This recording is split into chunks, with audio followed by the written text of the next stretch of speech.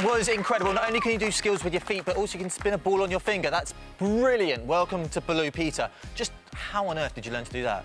A lot of practice, yep. Practicing in my garden, just keep practicing, and yeah, here I am. Practice and dedication, but what got you into it in the first place? So I played for England and Arsenal from when I was 11, and... I'm sorry, you played for England and Arsenal as well? Yeah. International footballer in the studio. Amazing. Yeah, and then I saw some videos online of freestyle football, and you know when you just know you can do something? I was like, I can do that. So I started practicing, putting the work in, and then it became a reality. Cool. What's 2021 got planned for you? So I have something really exciting lined up. So I'm going to be playing a football match against Neymar. You're playing in a football match against the world's most expensive footballer? Yeah. Against him? Yeah, I Good know. luck. I know. You're going to need it. Fair play, though. That must be really, really exciting. Yeah. Now, as we've just heard, there is a challenge you set down for me, isn't there? Yes. OK, talk me through it. OK, so first of all, we're going to catch the ball like so. OK, easy. Drop it. Not. Spin. Yeah. Jump down. And then tapping the ball like so. And then we'll do a spin to finish. Right, remember, you guys can try this at home, and please do a better job than me, because it's going to be very, very difficult. I need a ball, though, please. You got this. That's about it. That's about it. OK, right. Where do we go from here? So, stage one, you need to do a thigh catch. Right.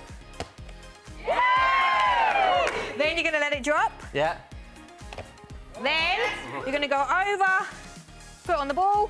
Yep. Then jump down quickly. Then jump down quickly with style and grace. Style, because it's freestyle. And then you're going to tap the ball, keeping the ball as flat as possible. So keeping it flatter and following it means you'll have more control on the ball. OK, you make that look very, very easy. Yes. And then catch it! Nice! Can I have a new ball, please?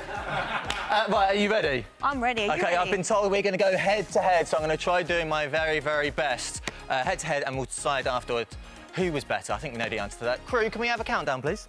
3, 2, 1!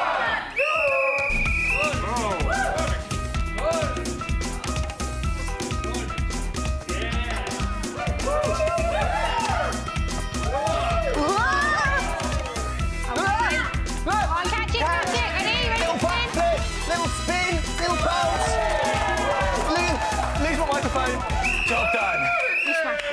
Thank you. Thank you. Thank you so much for that. That was brilliant. I really enjoyed that. You're a very good teacher as well. I did better then than throughout the rest of the day. You smashed it, this bit. Oh, thank you. Thank you. Brilliant. Harriet, oh, we got a little replay as well. Wait. Oh, there we go. Look at that. Look how careful I am to get it right. Oh, that is the coolest I've ever looked, actually. How do you think I did? I loved it. I love the catch. I love the juggles at the bottom. Thanks for the replay of me dropping my microphone as well. I appreciate that. One more time, make some noise for Harriet! Richie, you know, if you wanted some football tips, you could have gave them to me. I just don't believe you. I don't believe you at all. But we're going to find some proof right now because of Noah. I challenged Adam to do 15 keepy-uppies by the end of the show. 15 keepy-uppers? I didn't expect to be asked to show my skills. Just talk about them. OK, 15, was it 15? 15. OK, 15. Here we go. Give me a countdown. Go. 1, 2, 3, 4, 5, 6, 7!